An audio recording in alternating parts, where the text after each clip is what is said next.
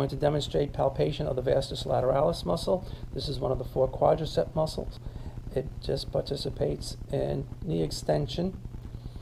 It attaches to the superior aspect of the interproteric crest, the greater trochanter, and also the linea aspera. It then descends to attach to the patella base by the patella tendon. And it's a pretty wide muscle. It goes deep to the iliotibial band around posteriorly. So it's going to run in this direction here, and it's a knee extensor. So if you palpate, locate the patella, go to the base, move approximately about 3 or 4 inches, and then slightly laterally, you'll be over that muscle, the vastus lateralis. And then you're going to have that patient do knee extension. Right? And you can palpate the vastus lateralis along the side.